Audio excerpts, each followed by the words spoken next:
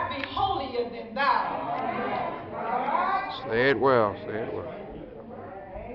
Many churches are embarrassed to embrace a recovering drug addict or a prostitute who comes seeking help. Jesus, for his part, was ready to eat with people with whom many of his pious contemporaries would not associate. For Matthew to follow Jesus meant leaving behind a well-paying profession. Yet, even this costly repentance could not satisfy the religious leaders. Even though they knew Matthew had turned away from his profession, they still felt like Jesus should not have been associated with the publicans and the tax collectors.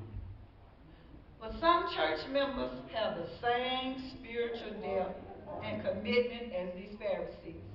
All right. When we get saved, we get holy, self-righteous. Come on. We feel like we can't associate with someone that's beneath us. Come on. Where God has brought us from. That's right.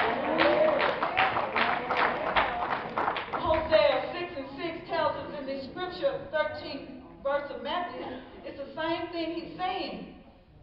Excuse me, the 12th verse. We must know.